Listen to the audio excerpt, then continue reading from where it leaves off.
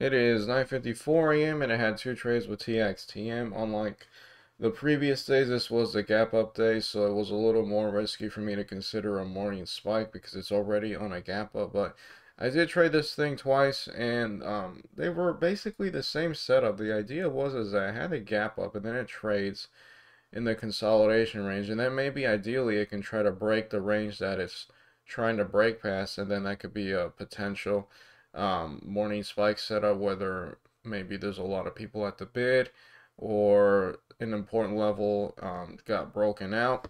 I did have my first trade at 936, and I think the only thing is that maybe I should have traded more size, because when I had this first trade at 936, I said, okay, what's the worst case scenario? I think the worst case scenario is that we break the day low, and then it starts to have a huge panic, first red panic on this crazy uptrend, and I'm out at freaking 1 penny, which would be, according to this trade right here, if I were to have been in at 14, because even though the range, the top here is 135, I was thinking that 14 was a more important level. So I always had my limit there, and with that in mind, I did trade according to a $20 risk level, but probably at the time that I had a second trade, maybe I could have raised my worst case scenario, exit price point, and then maybe adjust size so I could have more shares. But at 936, I have 5,000 shares at 133. That was right here at 936. And why was I interested in it?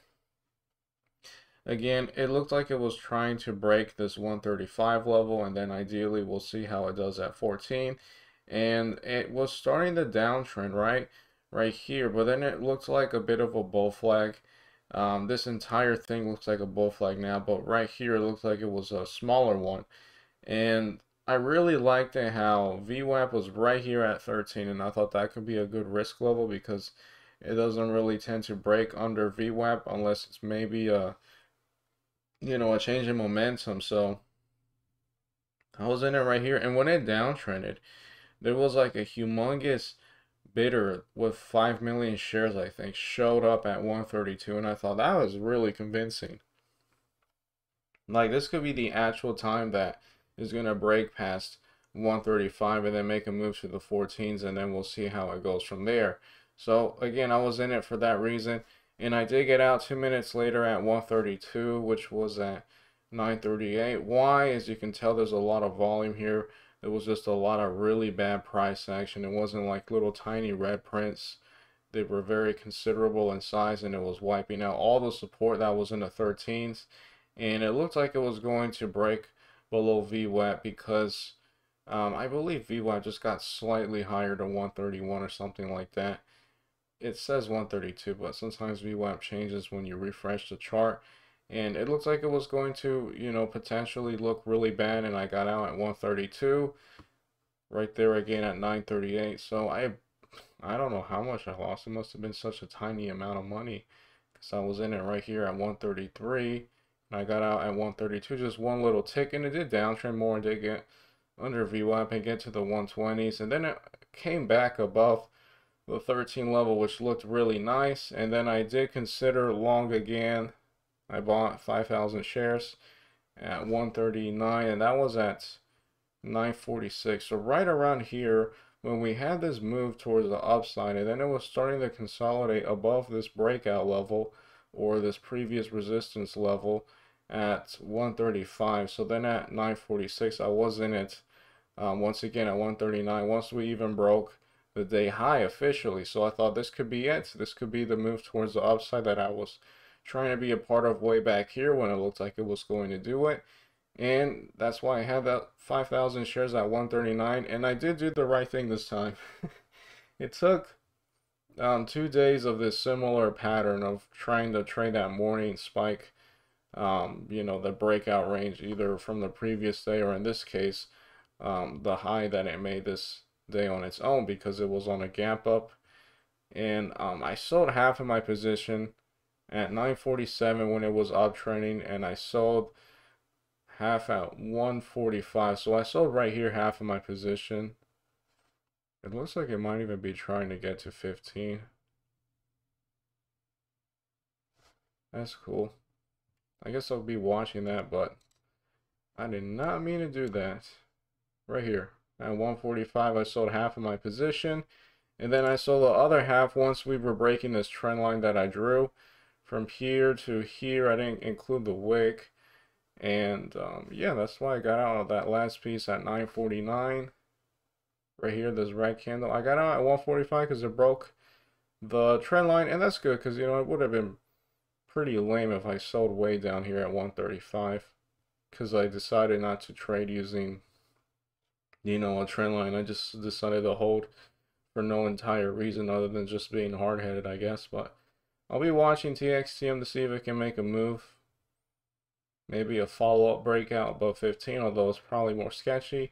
That's all I have for right now.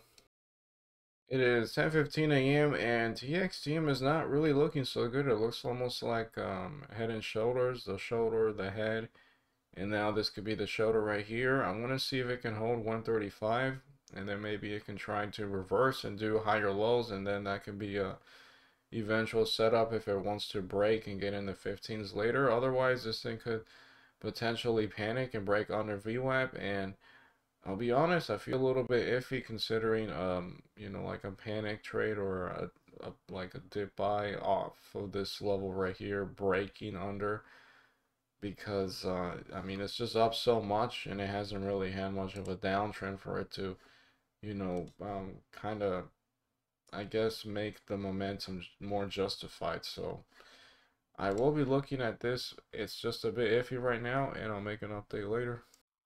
Alright, it is 12:14 p.m. and I want to make an update. There were two setups that I didn't take with TXTM. Actually three, but one of them I don't mind missing out on, and that was that dip. I was looking at the head and shoulder, shoulder, head, shoulder, and it did break VWAP. It did get as low as the 120s, but it actually held itself, and I was kind of worried that, you know, this might be like the first, you know, really ugly candle on the daily chart, and it might downtrend some more, but it did hold itself and it did uptrend, and I don't mind missing it too much, but it was a pretty cool move, maybe from the 132s, and then it did get as high as the 14, so that wasn't horrible. That was like, what, 8%, around 8%, and this is the one that I do regret, although I mean, I didn't think it was going to be this impressive. I drew these lines later, but you can essentially call this a symmetrical triangle. How it's uptrending here, it's downtrending, and then it broke the top part of the triangle, and that really showed that it made a really nice move towards the upside. Maybe it'll even try to hit 17 now. So let me go ahead and remove these two, and I'll probably remove, I guess I'll remove all of them since that one isn't really as relevant anymore.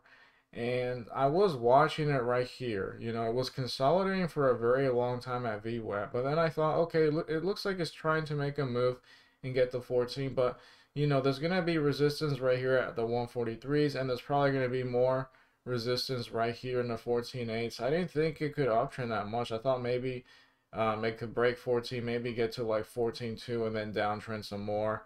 And, you know, maybe it can do something later. But I just didn't think it really had the momentum. And I think I was right for the most part, but as you can see, this thing had a crazy amount of just pure buying price action, just a whole lot of volume here, almost like a short seller was getting liquidated and they just had to exit their positions by just straight buying it up. And all of that buying pressure was enough for it to break all of the resistance from these two levels here. And then it made it move to 15, and then it kind of came back. I stopped looking at it, although it did get to 16 later. This could have been the second ideal setup. The first one would have been that break once it was getting out of this line right here at this 139 level in the 14. And then the second setup would have been where it had the uptrend from the 14s to the 16s, and then it drops to 15, which was like a confirmation breakout where it kind of breaks past 15, gets to 16, and then it drops back to the original breakout level over the previous high, and then it holds that, and then that was a setup that brought it up to almost 17. So there were two setups once again, that breakout above 14, and then this dip right here. I kind of regret missing both of them. This one much more because I was watching it when that one was happening, and I was surprised by how strong it uptrended, but it makes sense because there was a whole lot of volume. I do wish that I was a part of it again in this one as well. And ideally in the future, I can be able to trade something like this and be more profitable. This thing reminds me a lot like SYXX. And let me see if I can try to get the move that it had here. It's kind of hard to tell, but it did have an uptrend from this sub penny 69 level, and then it got as high as a penny. So this one was pretty impressive, and I did not trade this one that well. And I think I'm trading TXTM in comparison much better than that run up with SYXX. So I think that's a good improvement overall. And I see where I can do a bunch of things better. But yeah, these were some two impressive setups that I could have been a part of. I don't see anything that I would want to do with this. It could try to break 17, but at this point, I just don't really want to trade it. It's midday. It's not, you know, it's not as ideal as it was previously. It's up on a gap up. I do have to remember that this thing has been up on a gap up, so it makes all the setups that I'm interested in just a little more risky. I'll make an update later as to TXTM does, as to what TXTM does, I mean. And yeah, I probably won't trade anything else unless I see something that I just absolutely have to trade. Alright, it is 8:46 p.m. and I'm here to call it off. Overall, I'm going to be up on the day $2.50, and that was losing 50 cents with the first trade in the morning when it looked like it was trying to do that breakout, and then that second trade was profitable with my best sell at this 14.5 level. So that was pretty good for what that was. I don't want to make it a repeat of what the last recording was. I just should have been able to have taken the setup, the breakout here, and the dip buy as well right here. These might have been a little too sketchy for me to trade. I don't know how I was trading back then, but this did offer a move too, which is nice. GESI continues the uptrend and got as high as $10, and now it looks like it's actually kind of bad seeing the last 15 minutes, but yeah, this is going to be a potential morning panic bounce play. It even had its third green day. TXTM could be a potential morning panic bounce play, and I'll feel much safer trading it on a morning panic, not like a random panic later in the day. And SYXX hasn't really offered any opportunity to bounce or reverse, so that hasn't been something I've been trading.